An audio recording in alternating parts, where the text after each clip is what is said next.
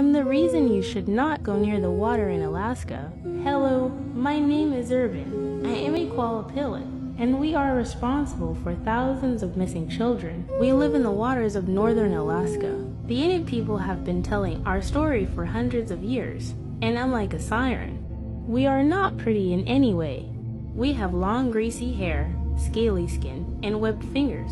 We wear mattocks, which are coats with a big pouch to carry babies. We need children to feed on their young energy, so we can stay immortal. We hide near the edge of water and wait for a moment where the children are alone. Then we lure them over with our strange hum.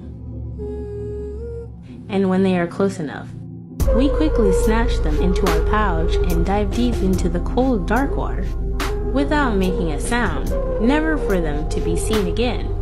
After this has all happened, the Alaskan people will realize